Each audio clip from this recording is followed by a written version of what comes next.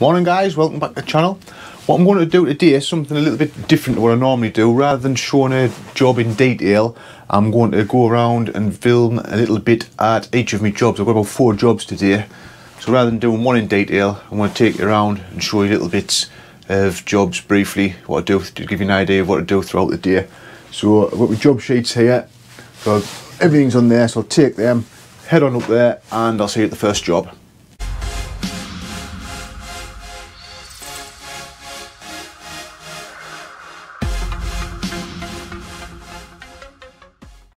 Right, so here we are, job number 1. We've got this letterbox here, it's Lincoln Water in. It's one number 5.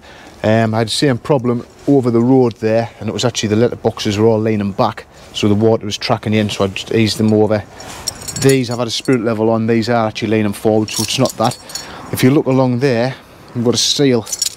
There's some sort of like brush seal that doesn't look too good. If we look inside, you can see the guys had to put that in to keep it dry. So what I'm going to do, we're either going to try and get some sort of seal to go on there. Failing that, I'll just build like a little plinth type of thing that drops inside, so it'll keep his mail off there, and then obviously the water will run out. So we'll get cracked on with that and see what we come up with.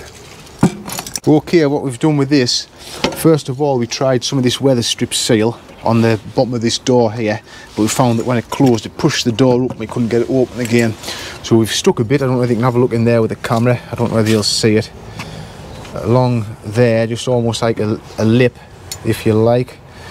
Let me see here. So we put it in there, so obviously if water tracks in, it should keep it to the front and just trickle down. But as another precautionary measure, we've made this little bit of false floor, just out of a bit of plastic. We're going to fit that inside, like that, and that'll keep it raised off about 8mm anyway, so if water does get past that, hopefully all the mail will stay dry. So we'll put a couple of blobs of silicone on just to hold it in place, and that's that one hopefully done. So there's the final job done. If you have a look, we just stuck that in. That obviously gives it a little bit of clearance off there. It all closes. Oh, there's the silicone gun gone. It all closes and shuts and works as it should, so hopefully that's that one done. It'll keep his post dry. Right, also while we're here, we always test these emergency lights. Got them all up the stairs there, so we'll just do a quick what we call a flick test. Just literally isolate the power like that. Right, go on and Jack run up. So Jack will run up the stairs now and just check that they all work when he's not feeling energetic. Up the stairs, check they're all powered on, and then once we're happy with that, we'll just power them back up. Right, now you just put that door through one of them doors. Jack's been up, checked they're all on. There's one slightly dim that's not an LED fitting, but it's okay. So now we're just going to power back up, and that's that done. Just got another 7 blocks. We'll just whip around and check them while we're here, then we'll be moving on to the next job.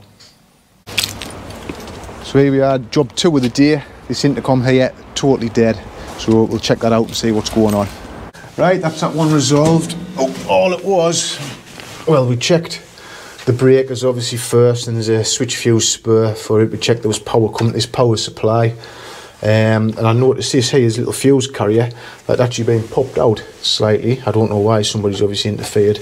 Click that back in and we have power across there.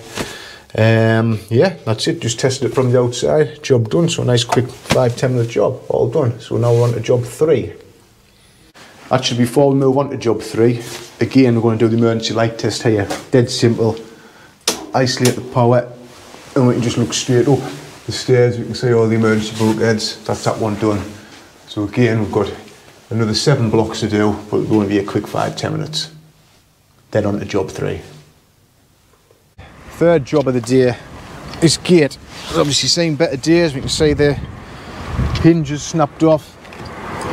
So we'll whip them off. Whether or not we're going to put new ones on, I think so, if we can get hold of them. So we'll get those whipped off and we'll pop out and get some hinges. Right, that's this one done. We nipped down to the till station, got some hinges put on. It's slightly bigger. There's not much to fix till there, to be fair. A lot of the wood's broken. We've had to put a couple of masonry fixings in, them Torx type, real long ones, about 6 inch, just to hit some solid wood. But they're on. That's done for now. It's not going to be swinging in the wind. So Jack's just tied in the gear up there, and then we're going to go in and do a emergency light test as always. I'll not bother filming that because it's exactly the same as the other two. So that's job number 3 done. Here we are, job number 4. This downpipe here, you can see it there on the floor. Just got to reattach that. Nice simple job. There's the old downpipe there, you can see it's got a... No, we'll put new screws in. There's the old downpipe. No, I've got some that might be rusty. We need to whip that out there. See that screw there? What's holding that bracket? Just whip that out. And what we'll do, you got all that, Jack? Yeah, I've got it. What we'll actually do with this, I think, if you look there, there's only the one bracket on.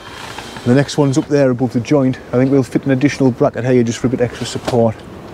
That's this one done. We've put the downpipe back on. I've put that additional clip on there just to give it a bit extra support.